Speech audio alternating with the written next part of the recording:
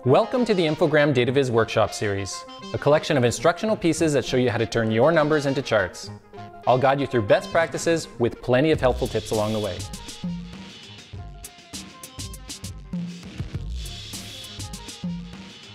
One of the most realistic and powerful data visualizations you can make is using a map. Displaying geographical information across regions, countries, continents, and even the whole world can be highly effective.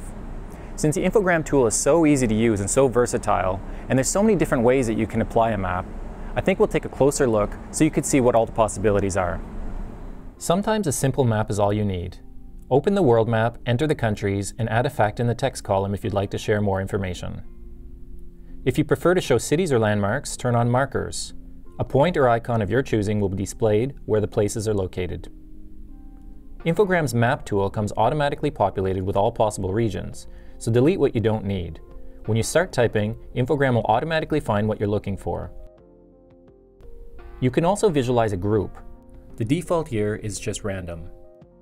If you select group data at the top of your editor, instead of each country having a different color, the map will be displayed defining groups by color. Turn on legends so your readers can identify each group. This can be useful when showing different demographics in a particular region. Here's an example. These are the electoral results for the 2016 US presidential election broken down by state. If you'd like access to hundreds of regional maps including individual states, provinces, cities, and more, simply upgrade to one of our paid plans.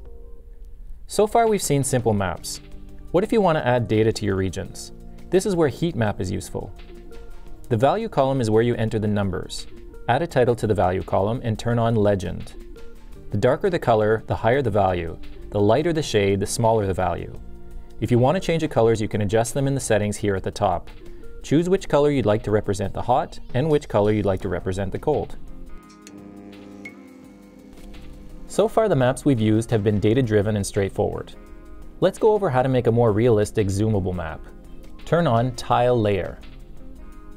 When publishing to the web, this will give your readers an interactive and engaging map experience.